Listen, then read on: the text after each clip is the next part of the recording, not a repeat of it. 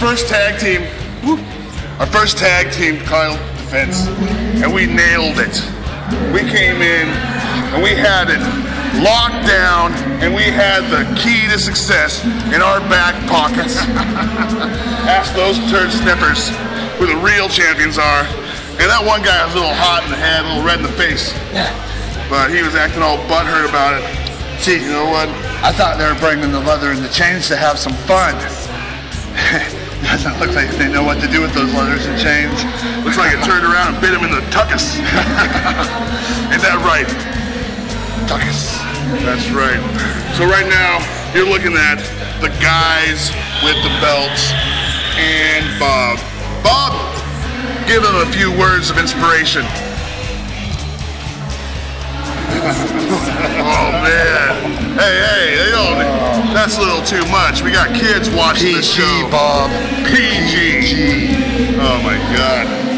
He is much appreciative of these gold-plated belts. That's nice. Look at that. He's drooling. He's drooling all over those things. Look at that. Yep. I remember when he came up to me, Bob, and he gave me the idea of doing this, of joining this son of a gun right here and becoming the most dominant force in BCW today. There's no one taking these belts from us. No one! Yeah. And they're gonna bring the fight to us. No more hunting the fight down. We don't need to hunt. No. We don't need to hunt. They'll come to us. They're coming at us day in and day out, wanting to fight. We need the biggest, what we want to do. the baddest, and no more of this leather and change crap.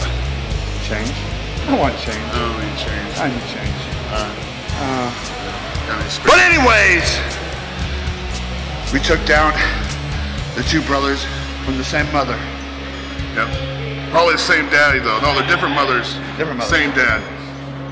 I think that's how it works. I told you, Bob. Quit telling me the wrong information. That's right. Yep. So here we are, champions. Anyways, we took down them boys last week. We took down them boys this week. What you got for us next week? Bring it. Yeah, bring it.